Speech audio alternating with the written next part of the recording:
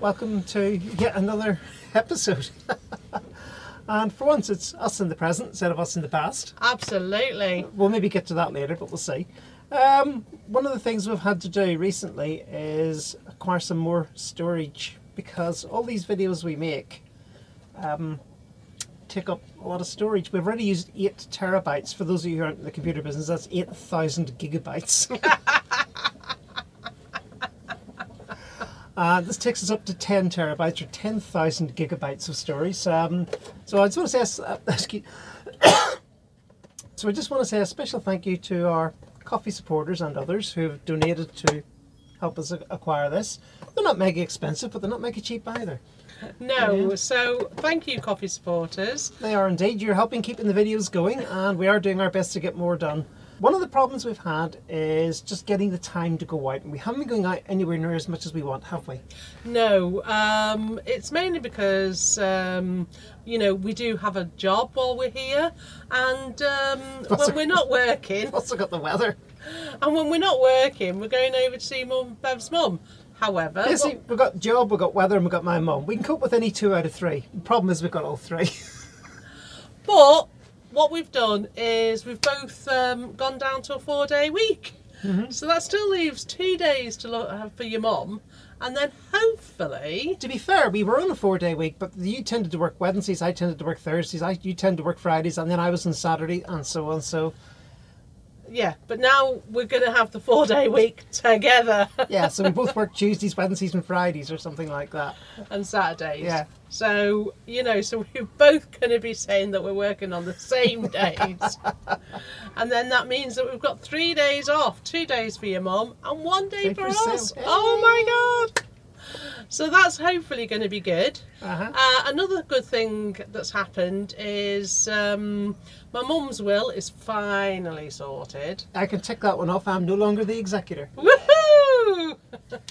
So, I mean, say, my brother has got the farm and everything, but it does mean... Oh, I just point out, he has literally got the farm, because that's a euphemism among American soldiers, means that you're dead. You bought the farm. Oh, okay, well, okay, fair enough. He's literally got the farm.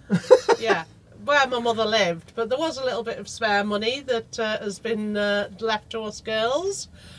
So you will be seeing the results of that in the next episodes. The Grandma Memorial Boat Projects. Yes. As I spend my mum's money on the boat. But and just before anybody points it out, that spend will not be going in new jeans. This is my jeans for doing things, because today's job is to do under the boat and the dinghy, so I'm not wearing my finest jeans for it. Yeah, so that's what we're going to get on with, and I hope you enjoy our messing about with boats. You forgot to point out what's wrong with the dinghy. Oh yes, it's minor error. It's deflated as always. We repaired it some time ago, and we took a video of it. I mean, it was about 2 years ago or something. It was a hell of a long time ago, and we're not sure we can find the video of that. You know, in the 10 gigabytes, 10 terabytes, whatever it is. But we have a fair idea where it's going, but we need to reinflate it, drop it in the water, see where the bubbles come out. They're not big. I mean, it takes about 1.5 to 2 weeks to go down, so it's not exactly urgent. It has reduced. But it's been sitting there for 4 months, so it's gone down a bit.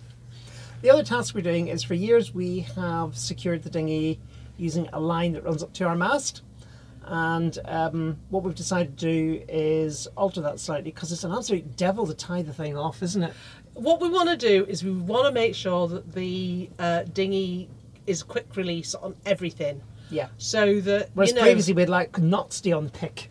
Exactly. So I want it to be able to, if I have an issue, I want it quick release. At the minute, the dinghy is held on with a couple of spring lines on board and snap clips. Yeah, so hopefully we'll test that out later. And the purpose of this one is we're going to add this cleat to tie the bridle that holds the dinghy on the back of the boat. It doesn't take a lot of strain. If I undo everything now, the dinghy probably won't fall off the boat. It does tend to sit where it is, so this is really just to hold it in place in a seaway, that's all. But generally speaking, the dinghy doesn't move anyway, does it? No, but we haven't tested this new setup, let's be honest. Not like the old setup. We can always go back to the old setup. Yeah, but the thing is, we forgot something. Right. Okay, well, let's, no more ado, let's get on with it. Okay, so who's making the tea?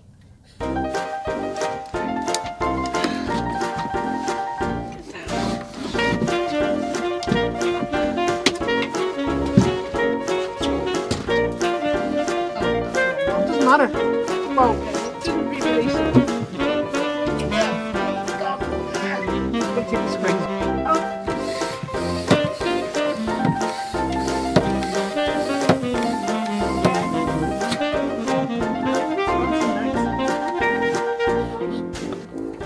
It's now off. This is the thing, gotta undo this darn knot. Yeah, well that's what we're trying to put the cleat in for. I know.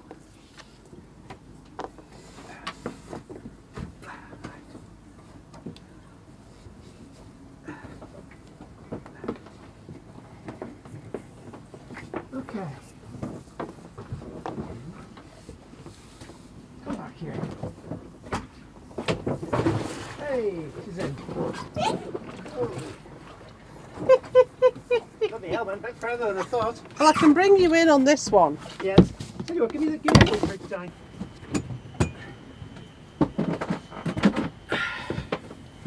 You want this one, yeah? Yep.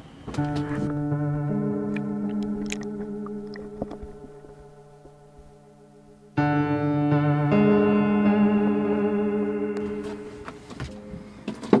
don't think we can steer the boat with this thing. That's truly awful. Okay. Oh my God, the amount of crap that's coming off it. Don't forget that's not on its extension. It is now. Okay. Right, turn the wheel please. You might need to unclamp it.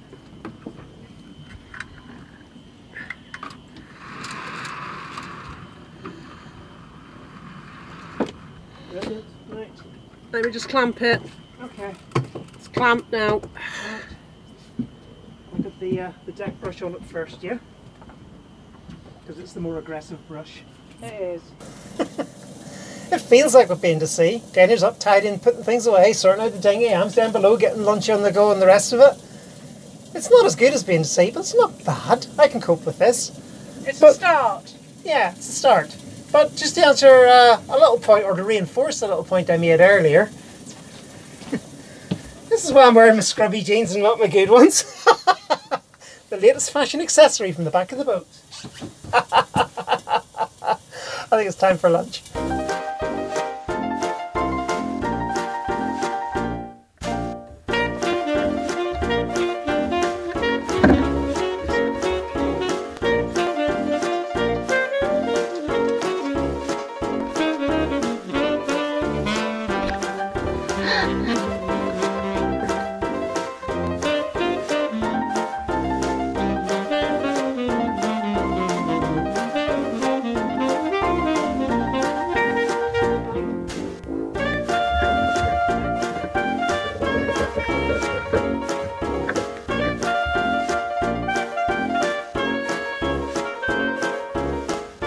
So we've just put the dinghy back with our new cleat. So this is our bridle, and now the bridle comes down through the hole and onto our new cleat here. So that's dead easy. Then we've got a couple of lines which do the cross bracing. This we use for the hoist, when we need to hoist the dinghy. But we've got lines attached to it, so that means it's crossed. And then we've got lines, this one and that one, which I'm afraid to say we have to do again, which are to the keeping it in. So as far as we're concerned, this is fantastic. Now all I've got to do is find somewhere that I can put these lines, because they're just trailing in the water at the moment. Well, I've been out shopping. Haven't got an awful lot just yet. But, excuse me, that's quite a pile. Well, yes, but you know, Got all that camera gear. that's old stuff. Anyway, I bought myself a new inclinometer, a new inclinometer. The boat got a new inclinometer because the one that's right behind me has gone milky with UV damage. Yeah, so I've got to find a way that protects it from UV, but we've got one that can at least do the replacement. I've already told her the secret way to do it, which is cover it up. My own personal one is Factor 50 sun cream. Don't knock it, it might actually work. It might well work, but the thing is, I do actually want to see the balls moving about, please. I see. You like seeing rolling balls, do you? I do, I do. Let's not go there. Yeah. Right. I bought myself, well, it's actually for our cooker, a whole load of grommets. Now, we only need one lot of grommets, one size of grommets, but it was actually cheaper to buy nearly 300 grommets than to buy a packet of 10. It was ridiculous. Yep, it was. And also, the sizing codes for grommets are not really random, but not really very clear either. And so with this here, I had a lot of guarantees. Rather than purchase the wrong size a couple of times, and like she said, band 10 of them is as expensive as band. These got, like, you buy a grommet at 50p each, 10 of them's like £5. This was £6. And like, you get 50. And you get 50 of them, so no contest. Yeah, so we've got the grommets for the cooker, and we've got grommets for other things. No idea what we're going to use them for, but we've got them. If we hadn't already called our cooker Katie, I'd have to rename her Wallace. Oh, because it's Wallace and Grommet. No, our cooker's called Katie. I got a citronella candle. Right, okay, this is not a scented candle. Well, it is a scented candle, but it's not a scented candle in the thing that you light it and surround yourself on the bath and then breathe in all the fumes and pass out from carbon dioxide insulation. This is to repel bugs when we're in places like Scotland where there are lots of bugs. Anywhere where you've got still water, even here at the marina, when the water is still, we do get midges, and do we? Only a few, because it's always a wee bit windy here. And it's brackish and salty. Yeah. But if you're up the Crinan Canal, it's like mid-central up there, isn't it? Well, that's particularly mid-central, but there's quite anywhere where you get still water, you will get midges. We bought our last one of these in the Outer Hebrides, Barra. Exactly, a long time ago. So, so we've got ourselves a new scented candle. Citronella is the. And also, it was somebody's birthday recently. Oh yeah. No, this is what we got. We got a Chateauneuf du Pape. Yes. Now, for any of you who watch YouTube sailing channels in any depth, we need to maybe step back and look at the South Sea Islanders of yesteryear. They used to have a thing called the cargo cult. When Westerners came to their islands, like maybe even 50 years ago, some of these islanders, like in Papua New Guinea, had never seen a European, and they noticed things. They noticed that when the Europeans built an airport, airplanes came and landed at it. When they built a harbour, ships came and docked at it.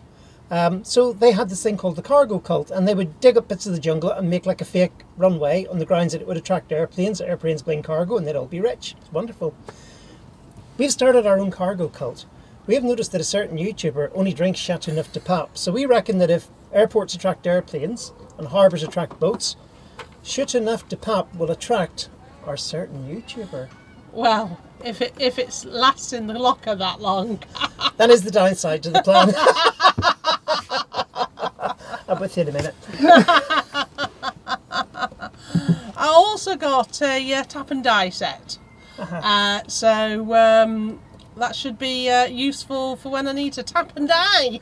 I originally thought it was to do with dance, but there you go. But being salty lasses, we have not been complete spendaholics, have we, Bevy? No, we've managed to get something for free. And we want to say a special thank you to Brian, who works up in Bosun Bob's. He put us in the way of a used laser boom. Now, it's got corrosion issues, that's why they're throwing it out. But it's the boom of a laser dinghy. And we have wanted for some time to have a whisker pole. Not a big spinnaker pole, because we don't have a big spinnaker. No, we don't. As you know, we only have a small cruising chute sort of affair. And we just need to pole out our Genoa sometimes, don't we? But because the Genoa is made for heavy weather and it's heavy material, in light winds, it collapses under its own weight. We need to hold it out. So in the past we've sat there with a boat hook, literally holding it out.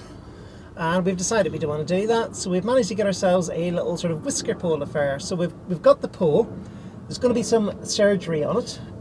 It needs fixing. It has got corrosion and stuff like that. But at the end of the day, we got it for nothing. So and we can cut the corroded end off, and it will fit. It'll fit our reefed Jenny. Because people think we're mad. In light wind sailing day, we reef the Jenny, and they say, no, you reef in heavy weather. In light weather, you get all your sails out. But if we do that, the sails collapse under their own weight. but also you've got to remember that ours is a Genoa, so it's 125%. So reefed, it's just same as a jib, really, isn't it? It's like a jib. It's just either 100 or just under 100. Yeah. So that's what we're going to do. But yeah. So this will be another little project coming up. So we've got a few more measurements to take, and then the angle grinder will be coming out, and it will be getting sliced and diced.